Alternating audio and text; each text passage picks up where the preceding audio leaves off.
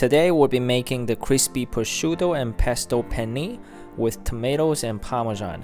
Here's all the ingredients we need. We can either coarsely chop the prosciutto, or I prefer to use scissors. Then halve the tomatoes. This is actually the most time-consuming step in this recipe. Then heat up the pan, add some olive oil, and add the onions. And start with the onions until they smell good, and then add the prosciutto and just cook for about 4 to 6 minutes until they're crispy. Then add tomatoes and stir until they soften for about 3 minutes.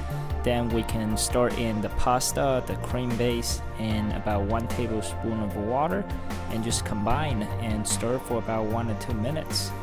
If too dry, you can add additional water 1 tablespoon at a time until desired consistency is reached.